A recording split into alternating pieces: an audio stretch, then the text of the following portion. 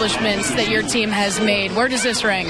This is awesome. You know, our program has done such a great job this year coming up big, and, you know, leadership across the board on our team has been awesome. And, you know, there was a full team effort tonight. Our team defense played awesome, and our attack really came together for some great goals when Maggie was getting a tough time today. You spoke to the team at one point during halftime saying that none of this is going to be easy. Yeah. What do you have to say about the team's fight, especially exhibited today when Northwestern really started to make a run? Yeah, I mean, we know it's a 60-minute game. I mean, Northwestern is so good, so well coached, and we know it's going to be a battle for 60 minutes, but we love those games, and our program's gotten to a point where we really relish those clutch situations, and I think tonight they came up big in a couple of those. What's going to be key for recovery before you look ahead to the championship game? Well, I mean, you know, obviously playing either Maryland or Ohio State, it's going to be really, really tough. They're both such good teams, and, you know, we want to, you know, take a second to really appreciate what we've done today, rest up, and be ready for a good game on Sunday. Enjoy it, Coach. All right, thank you so much. Joe?